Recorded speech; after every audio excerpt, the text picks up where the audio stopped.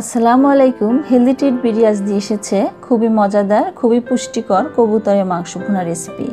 এই রান্না আপনারা প্রায় সবাই পারেন, তবে যারা নতুন আছেন রাঁধুনি আর ব্যাচেলার তাদের এই রেসিপিটা অনেক হেল্প হবে।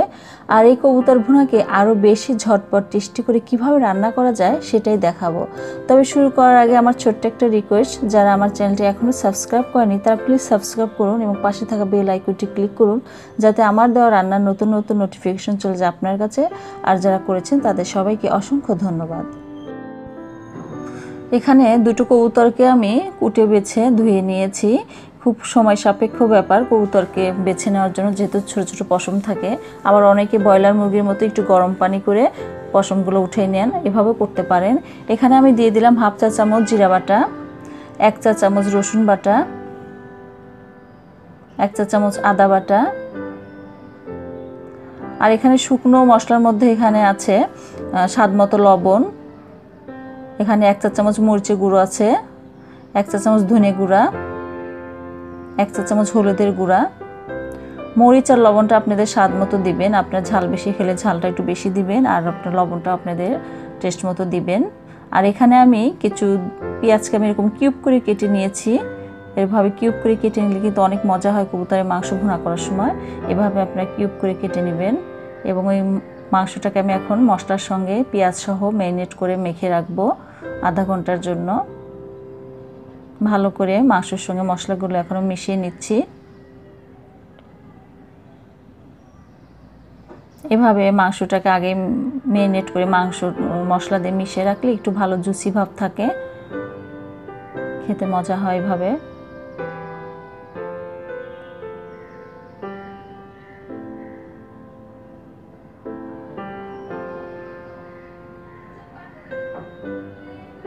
এখন এভাবে আমি আধা ঘন্টার জন্য মেখে রেখে দেব। আর একটু তার আগে একটু তেল মিশিয়ে নিচ্ছি। তেল না মিশালে আবার ভালো লাগবে না, মশলার সঙ্গে তেল সহ মিশিয়ে রাখছি।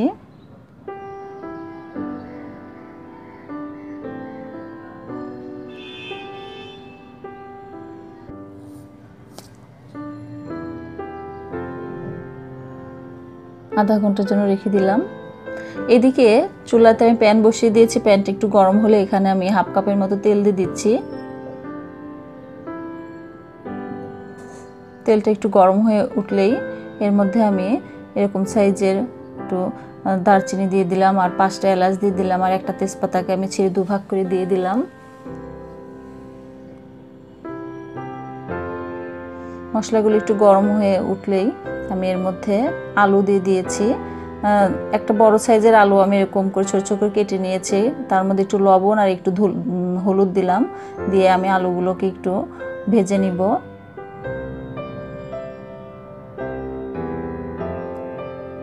আলু আপনারা ইচ্ছা করে নাও ইউজ করতে পারেন, তবে কবুতরের মধ্যে একটু আলু দিলে ভালো লাগে খেতে, বাচ্চারা পছন্দ করে।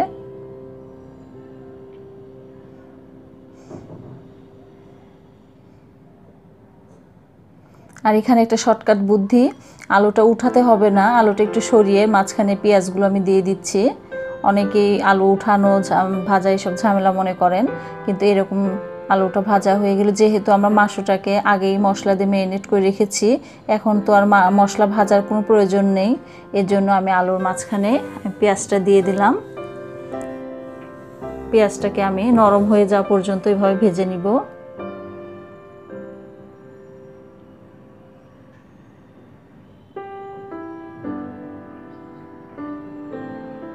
এভাবে রান্না করলে কিন্তু অনেক মজা হয়।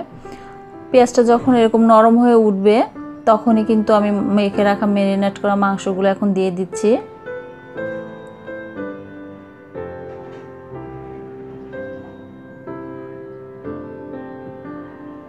এখন একই সঙ্গে মাংস আলুগুলোকে সুন্দরভাবে কষিয়ে নিব।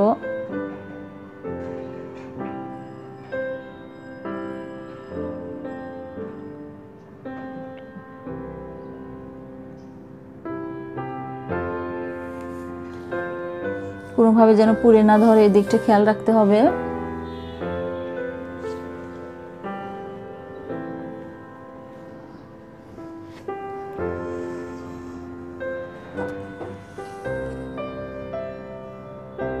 এবার 2-3 মিনিটের জন্য ঢেকে দিব ঢাকনা দিয়ে।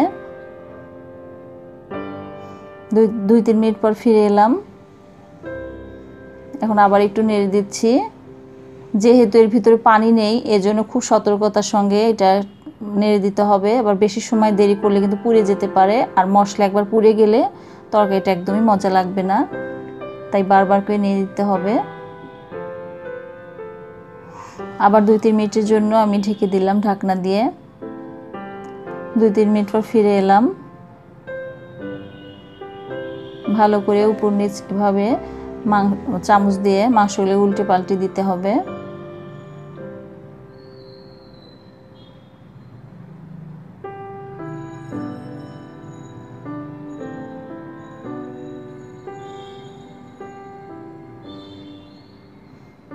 যে প্লেটে ম্যারিনেট করা ছিল সে প্লেটে সামান্য একটু পানি দিয়ে আমি মাংসের মধ্যে আবার পানি দিলাম কিছুটা, যাতে একটু ভালোভাবে কষিয়ে নেওয়া যায়।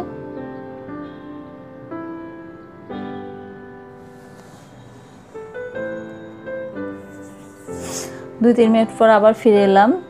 দেখুন তেলটা উপরে উঠে এসেছে। আবার ভালো করে এটা মিশিয়ে নিচ্ছি নেড়ে চেড়ে। চুলার আঁচ কিন্তু মাঝারি পর্যায়ে থাকবে, খুব বেশি হাই করে দিবেন না, নাহলে পোড়া লেগে যেতে পারে।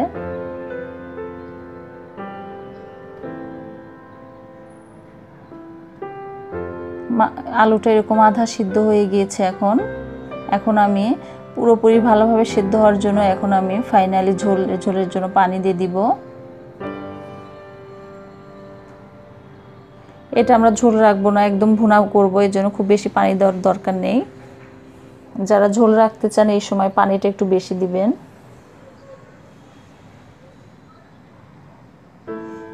আমি এখানে এতটুকু পর্যন্ত পানি দিব যেটুকু পানি দিয়ে মাংসটা সুসিদ্ধ হয় এবং আলুটা সুসিদ্ধ হয়, এই পরিমাণেই। কারণ আমি তো ঝোল রাখবো না, আমি ভুনা করব।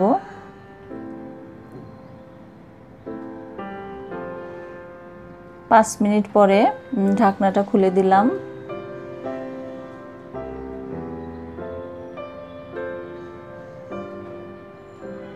এই সময় 4-5টি আমি কাঁচামরিচকে ফেলে দিয়ে দিলাম, সুন্দর একটা ফ্লেভার আসবে। আর এখানে আমি 1 চা চামচ ভাজা জিরে গুঁড়ো দিয়ে দিচ্ছি এবং 1 চা চামচ গরম মশলা গুঁড়ো দিয়ে দিব। এই গরম মশলা গুঁড়োটা আমার নিজে বাসায় করা। এটার রেসিপি পেতে চাইলে আপনি আমার চ্যানেলে দেওয়া আছে এটার ভিডিও, আপনি ওখান থেকে দেখে নিতে পারেন। আবার আপনারা কেনাটাও ইউজ করতে পারেন। কেনাটা কিন্তু অত ভালো হবে না, অত সুন্দর ফ্লেভার আসবে না, বাসায় যেভাবে করলে আসবে ওরকম আসবে না। আবার ঢেকে দিলাম। 10 মিনিট পরে ঝোলটা অনেকটাই শুকিয়ে গিয়েছে।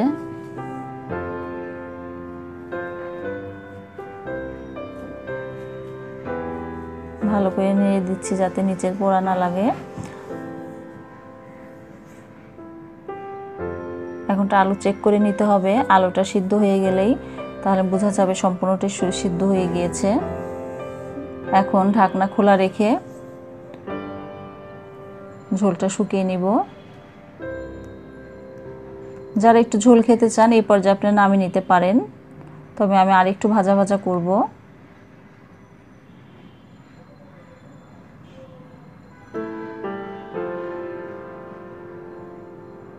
এখন আমি সার্ভিং ডিশে বেড়ে ফেলছি। দেখলেন তো কত সহজে খুবই মজাদার করে কবুতর ভুনা করা যায়। এভাবে রান্না করলে আসলেই অসাধারণ মজা হয়। আর এই কবুতর খাওয়া যে কতটা পুষ্টিকর আপনারা সবাই জানেন, আর বাচ্চাদের এইভাবে করে খাওয়ালে ওরা কিন্তু মজা করে খায়। আমার রেসিপি যদি ভালো লাগে তো ভিডিওর মধ্যে অবশ্যই একটা লাইক দিবেন, সাবস্ক্রাইব, শেয়ার এবং কমেন্ট করতে ভুলবেন না। আপনারা অবশ্যই এভাবে বাড়িতে ট্রাই করবেন। এতক্ষণ আপনাদের মূল্যবান সময় আমাকে দেওয়ার জন্য অনেক অনেক ধন্যবাদ। আপনারা অনেক অনেক ভালো থাকুন, সুস্থ থাকুন, হেলদি খান, হেলদি থাকুন, হেলদি ট্রিট বিডির সাথেই থাকুন। আল্লাহ হাফেজ।